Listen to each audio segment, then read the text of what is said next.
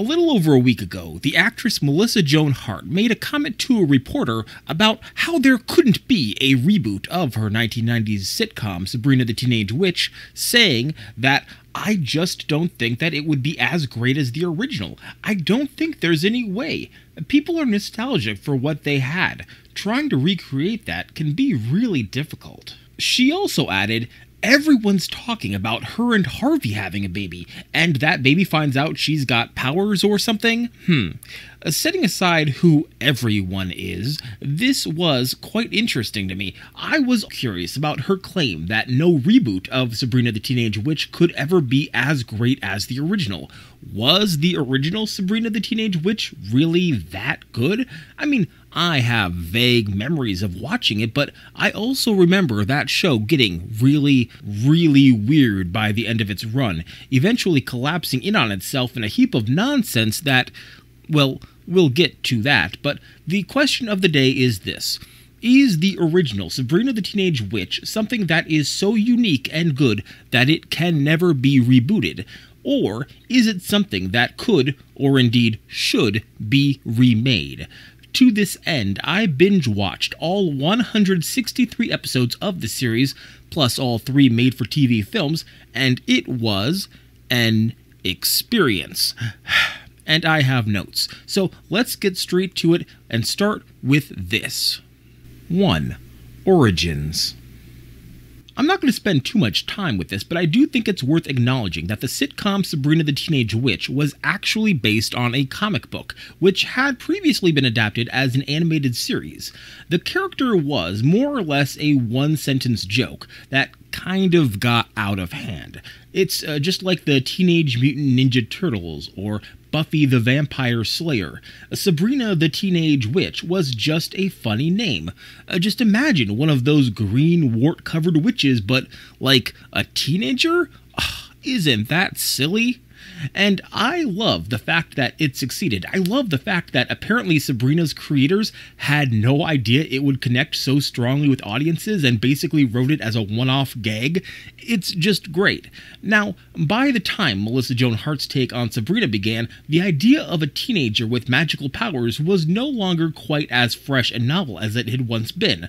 This was, of course, a post-Teen Witch world, and there had now been multiple examples of shows in which a person with supernatural powers tries to navigate normal life, from Bewitched and I Dream of Jeannie, which started airing a few years after Sabrina was created, to the sitcom Out of This World, which featured the teenage daughter of an alien, and which I mentioned only to say that Burt Reynolds played the alien for some reason.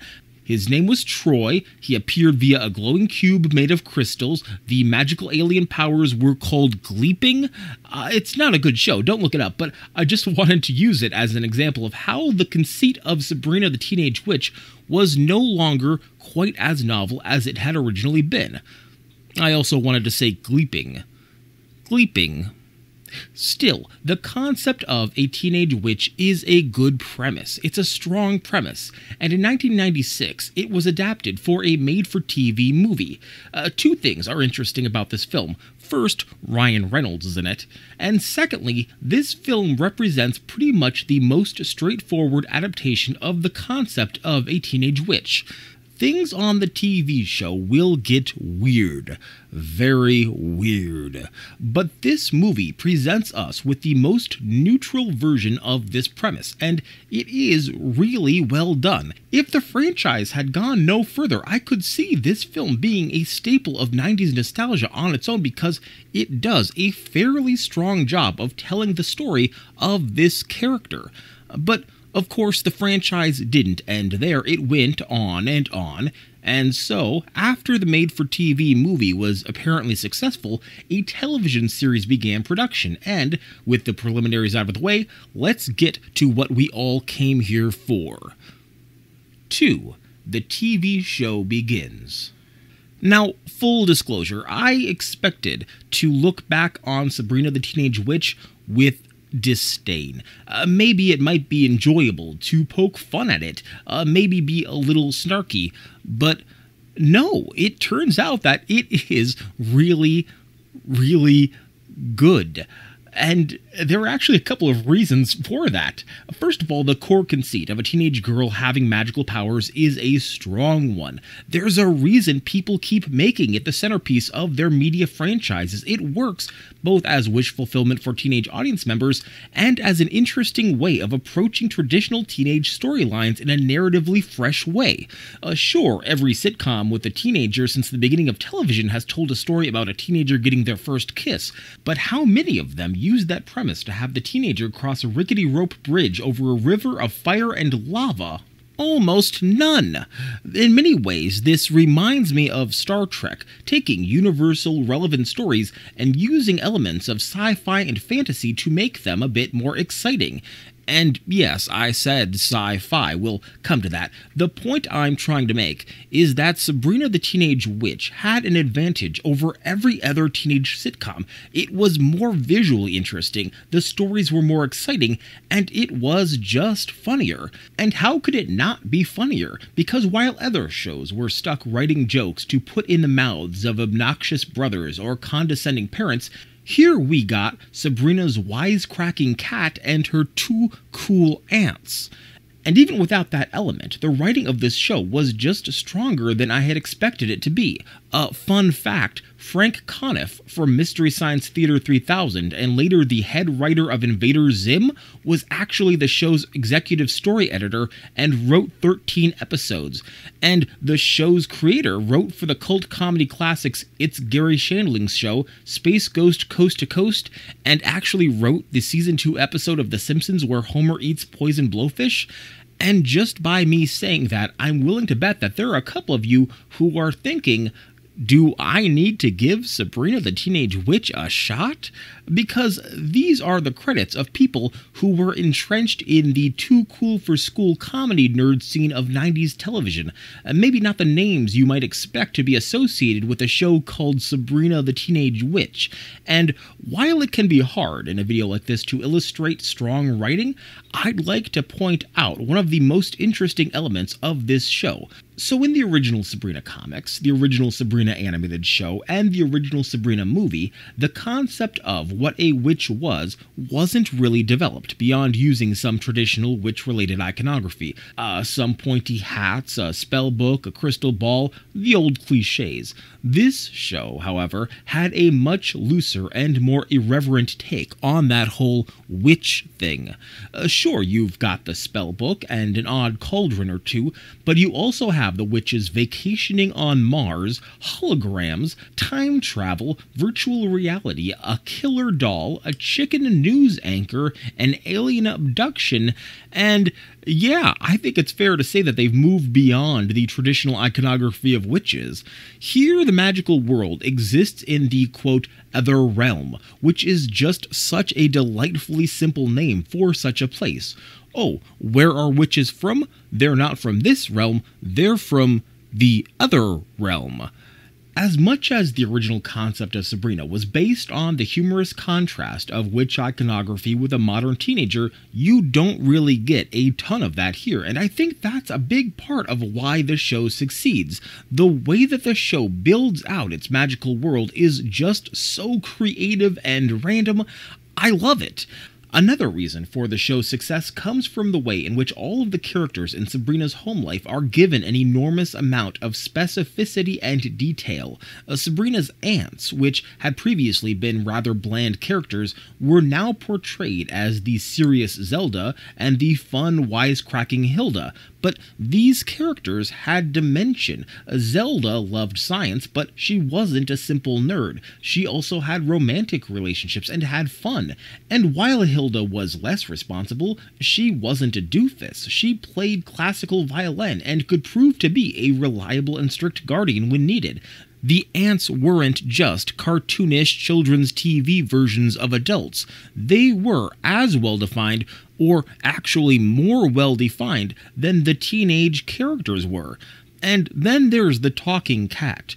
And it would have been so easy to just write in a talking cat, give him a few wisecracks, and let that be enough. But instead, the writers decided that the character of Salem Saberhagen the cat was actually a megalomaniacal dictator who tried to conquer the world failed and was sentenced to live as a cat as punishment. And take a step back now. What is that? Who came up with that? It's so bonkers. It has nothing to do with witchcraft or the premise of the show or teenage life, but okay.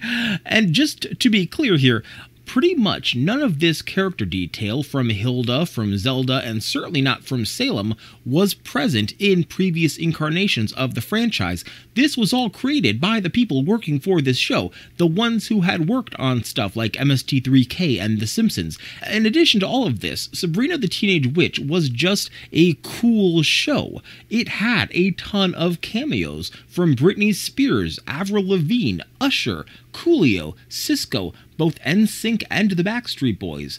It also featured a ton of cameos that were primarily for grown-ups, like Dick Van Dyke, Barbara Eden, Raquel Welch, Shirley Jones, Davy Jones, Chris Elliott, Dom DeLuise, Dick Clark, Frankie Avalon, Steve Allen, Buddy Hackett, and the cast of Laugh In. I just need to make it clear here that this is not what you would expect from this type of show.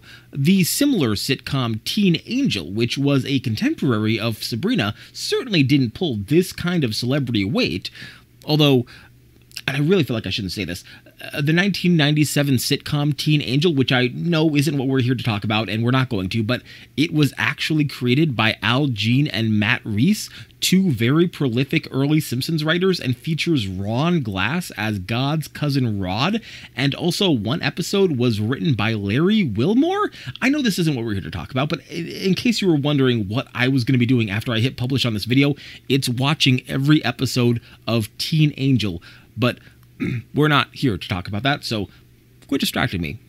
Okay, back on track. We've established that the premise of Sabrina was strong, that the writing was strong, and that there was a definite cool factor to the show. I say all of this to lay a foundation for what I have to say next, which is that, well, as good as Sabrina the Teenage Witch could be, it was also a show that was deeply, fundamentally flawed. 3. The problem with Sabrina. A little while ago, I discussed how well defined the characters of Hilda, Zelda, and Salem were. It might have escaped your attention that I didn't mention the characters of Sabrina's friends, her boyfriend, or any of the characters at school, or, come to think of it, the character of Sabrina herself, and let's start there. Sabrina is a cipher. She is bland and ill-defined, and to a certain extent, I think this is intentional. Sabrina is generic, but she's generic on purpose. Her objective in this series is not to be an interesting character. She's meant to be someone who anyone in the audience can imagine themselves as. Sabrina makes the choices that you probably would in any given situation. She cares about the kind of things that the average teenager might. She is you, and you are her. We are all Sabrina. This is a part of the show's wish fulfillment fantasy. If Sabrina were too distinct, she might be harder for the folks at home to see themselves in. And so, in any given story, Sabrina is exactly as smart as she needs to be, exactly as responsible as she needs to be, and exactly as competent at magic as she needs to be. Maybe in this episode, she's nerdy and wants to join the science club, but also maybe in the next episode, she's not that bright and has trouble grasping basic scientific concepts on a test. She's uncool and dorky, but she's also stylish with perfect hair and makeup. Most of the other characters are similarly thinly written. Sabrina's boyfriend Harvey is a dim-witted jock who's nice and, well, nice, I guess. And Sabrina's best friend Jennifer is so bland that she gets swapped for a new best friend Valerie between seasons 1 and 2, and Valerie herself gets written off between seasons without any goodbye either. This show's principal is a generic sitcom principal, her teachers are stock sitcom teachers, and mean cheerleader Libby is, well, okay, Libby is pretty great. As originally written, this is your typical popular cheerleader character, but it seems as though the writers really had a lot of fun writing for her and came up with some pretty fun scenarios to place her in. There's actually a brilliant season 1 episode where Sabrina turns Libby into a nerd, thinking that Libby can hopefully learn some empathy through her experiences. Unfortunately, Sabrina finds out that Libby is popular not because she's a cheerleader, but because she's able to convince other people to become her followers, and so soon, Libby and her new gang of nerds begin ruling the school with the same iron fist that Libby used to wield with her cheerleader friends. It is a really fun plot, and I hate to say it, but the actress who plays Libby, Jenna Lee Green, is so much better at comedy than Melissa Joan Hart is. She steals pretty much every scene they share. But in the end, even Libby turns out to be kind of boring, and the reason for that is simple. No matter how interesting these characters could be, they were always going to be hamstrung by the fact that they could never ever know that Sabrina was a witch, and so they were always doomed to be oblivious to the episode's main plot. Just by definition, they had to remain inconsequential to the story's central conflict and irrelevant to its resolution, and with that narrative rule, there really isn't a way for them to ever be interesting. You can actually feel the show's writers trying to figure a way out of this. In multiple episodes, the mortal characters get incorporated into the magical plots only to have their memories of the events erased. It actually becomes a bit of a running joke. The show desperately wants to use these characters, but it can't do so in any meaningful or lasting way. One thing I'll note here is that in many post-Sabrina sitcoms about a teenager with powers, the writers seem to have realized that this might be a problem and have made sure to include at least one friend character who is clued in on the main character's secret. You see this in Every Which Way, The Wizards of Waverly Place, and The Thundermans. Even Hannah Montana had a best friend who knew that she was Hannah Montana. There is a reason for this, and you can see what happens if you don't in this show. After season 1, it appeared that the show's writers tried to correct this problem by introducing various other characters who could know about Sabrina's powers. First, you had the Quizmaster, a witch whose job it was to train Sabrina so that she could receive her witch's license. Then you had Dreama, a young witch who Sabrina was responsible for training. There was Dashiell, a witch boy who Sabrina became romantically involved with, and eventually you got Brad the Witch Hunter, who I think was supposed to be a more serious threat for Sabrina. But really, none of them worked all that well, and none of them lasted. During this time, the writers also tried to create some ongoing storylines to add interest. Notably, these tended to be based in the magic world, and not in the world of teenage troubles. As mentioned, you had Sabrina's quest to earn her witch's license. Then you had Sabrina going on a season-long quest to learn her family's secret via a series of images that spelled out a phrase. I mentioned Dreama, I mentioned the Witch Hunter, but these all ended up being pretty boring. And I think the reason why none of them worked particularly well was because they strayed away from that original premise. You remember the one that was so strong, the concept of a typical teenage girl facing her typical teenage troubles with novel magical approaches? But time and again, especially starting in seasons 3 and 4, it started to feel like the writers were growing almost resentful of the fact that they had to include this high school element in their show. More time was spent on Hilda and Zelda's love life. They gave Sabrina a job working at a coffee shop. Libby was written off. Sabrina's best friend was written off. Hilda and Zelda bought a magic clock shop that, I don't even know what amazing storytelling possibilities the writers thought they would wring out of that premise. It was clear that this show was running out of steam, because as interesting and clever as the original premise was, it was always doomed to be limited. The concept of a teenage sitcom is always going to be finite, because after 4 seasons, the character's done with their high school experience. What can you do then? Well, like so many other successful teenage sitcoms before it, Sabrina sent its protagonist to college. And oof, what a rough transition that was. 4. The college years. I put it to you that if Sabrina the Teenage Witch had ended after only 3 seasons, it would be considered to this day an all-time classic of the genre. I further contend that if Sabrina the Teenage Witch had been cancelled after 4 seasons, it would still be considered a mostly good show that was fondly remembered. But like so many TV shows before and since, this one would not end, because even though the show was literally called Sabrina the Teenage Witch, we were now moving on to grown-up Sabrina. Starting in Season 5, Sabrina moved out of her home, leaving behind Aunts Hilda and Zelda, and gaining a whole new ensemble of wacky sitcom characters to be around. You've got 3 roommates, self-centered Morgan, grungy activist Roxy, and alien-obsessed weirdo Miles. And there's Josh, the dreamy manager of a coffee shop that Sabrina works at. And do you remember how we just did a whole thing about how, given the premise of this show, it was impossible to incorporate the mortal characters and the witch storylines in anything approaching a satisfying manner? Yeah, that hasn't changed. And the series has now saddled itself with 4 characters that it cannot do very much with, and sidelined the magical ant characters that it could. And this is the part of the video where I have to maybe do some speculation about why these changes occurred, and what role Melissa Joan Hart might have had in orchestrating them. You see, Melissa Joan Hart was 20 years old when the first season of Sabrina the Teenage Witch was being produced. She actually had to drop out of college to take the role because her mother and her mother's production company purchased the rights to the character of Sabrina.